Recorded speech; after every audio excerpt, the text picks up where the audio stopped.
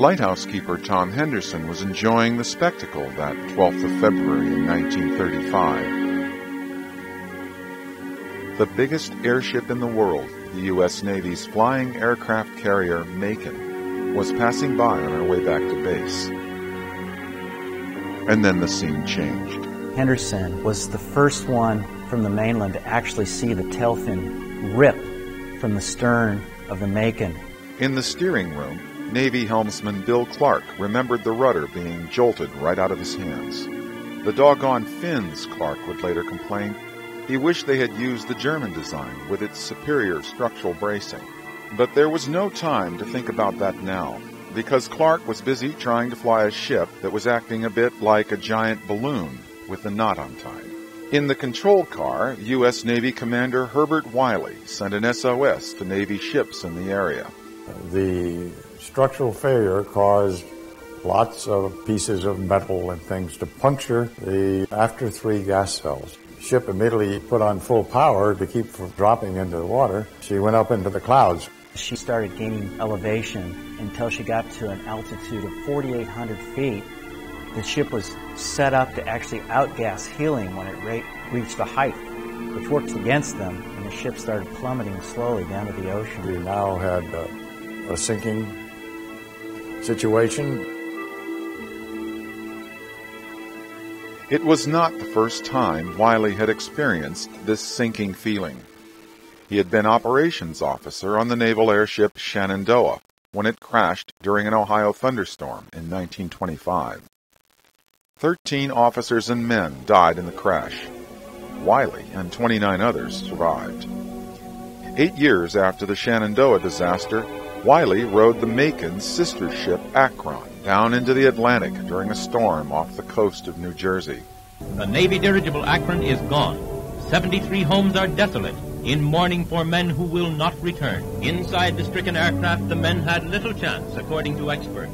Most of them were drowned as the dirigible sank into the sea. The wreck had spared only second-in-command Wiley and 2 others. It was not long before Wiley got orders that would give him yet another opportunity to live up to his name. Just 18 months after the Akron went down, he reported as commanding officer of the Navy's sole remaining airship, the Macon. Attention! Navy Department, Bureau of Navigation, Washington. With the Shenandoah and Akron disasters fresh in the public mind, the Navy was counting on Wiley to prove that the naval airship had a future. And the Macon was the last ship left to do it with. These orders were specific. He should fly it and prove to the Navy that they were worthwhile. Although its World War I role as a heavy bomber had been taken over by fixed-wing aircraft, the airship was still the best source of long-range reconnaissance.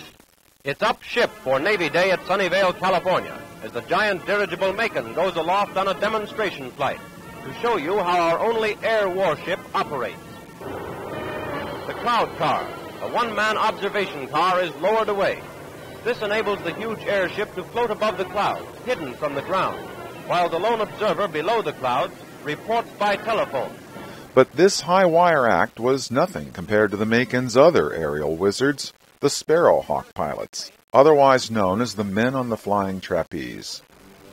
The men on the flying trapeze were a group of hot pilots. They flew the 5 aircraft, had a very famous patch that my father designed. It was called the man on the flying trapeze. The large man on the trapeze is the airship, and the small skinny guy is the Sparrowhawk. In naval aviation, we use the term trap. The plane comes in, catches a wire, and he says, "I trap." Guess where that term came from? It came from the trapeze on the airship. And when the guy hooked on, he was trapped.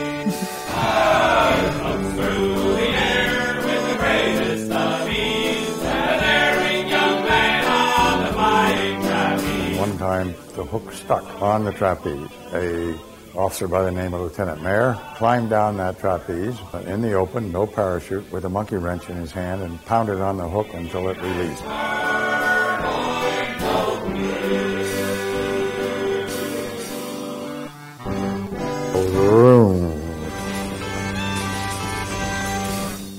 Wiley had been in command of the Macon about 2 months when he got an idea that he knew would catch the public's attention. He had heard that President Roosevelt on the USS Houston was going to the Pacific, to Honolulu, and all my father knew was the time it would transit the Panama Canal. So he did a dead reckoning of where the ship should be, and they flew 4 little of their aircraft, the little Sparrowhawks, and they made an intercept about 1,100 miles from shore. Captain of the ship was certainly mad because here came 4 little airplanes 1,100 miles out to sea, and in those days they carried a belly tank which looked like a bomb. And here they started dropping things on his ship. As a result, the commander-in-chief of the Pacific recommended my father for court-martial. President Roosevelt intervened and said it was one of the best exercises he'd ever seen, and told the Navy, forget about it. So he was promoted right after that. Wiley's dramatic demonstration revived the Navy's airship program. Plans for the construction of another ship were on the drawing boards. The public was enchanted. Dirigible's planes can be launched and picked up in midair. Floating majestically in the sky, 785-foot flying aircraft carrier and these Sparrowhawk airplanes, little parasites flying around doing their maneuver. But the Navy's airships were destined never to see combat. The Macon had a date with destiny in the skies off the coast of California.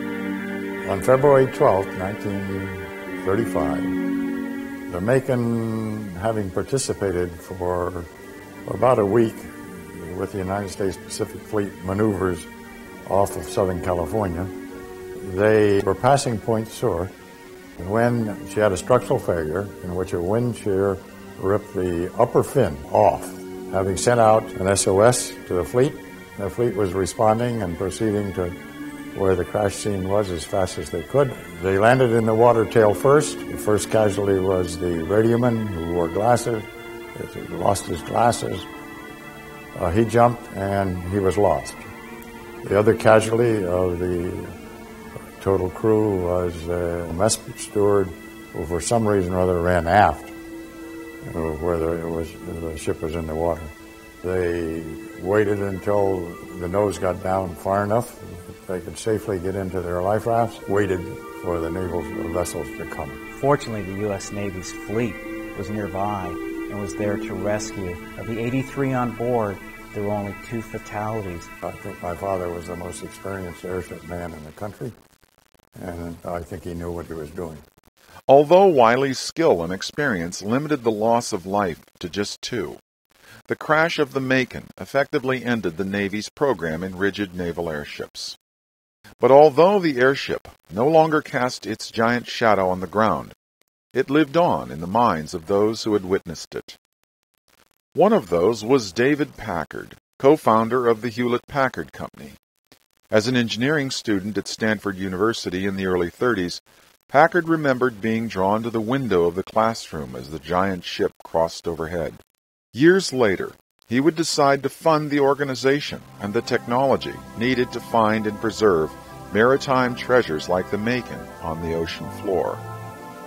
With this new effort, the great airships, their lost men, and their outmoded technologies, which had served the national defense, would become a bridge to a new generation of men and machines in the service of exploration. We go to visit the Macon site. The Western Flyer, a research vessel, is now hovering over the Macon site. Our little parasite planes are now the ROV tethered underneath the Western Flyer, bringing light to a relatively dark area under the seafloor where the Macon was casting shadows and taking light away as it traversed the United States. So there's a lot of pride in this, plus the unique design of the Macon, a flying aircraft carrier. It's important that we give respect to that site and those sailors.